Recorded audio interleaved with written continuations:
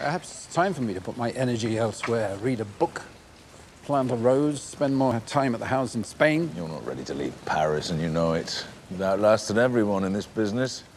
Given more women confidence than anyone who's ever lived. Well, you're beginning to sound like the American reporter. Be careful, Frederic. I met with Monsieur Rossi several weeks ago. Life magazine asked him to do a story on our atelier. So he approached you before me, I see. That's interesting. I could have done without his attention.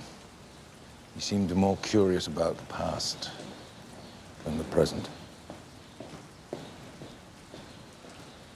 You might want to keep the door half closed. Why?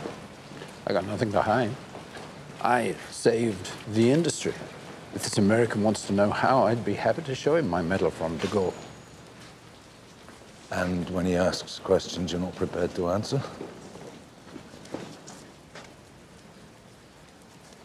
I had a specific job to do, Paul, and I did it well.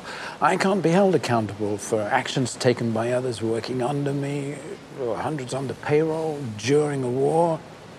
I couldn't possibly monitor their behavior or keep track of their allegiances.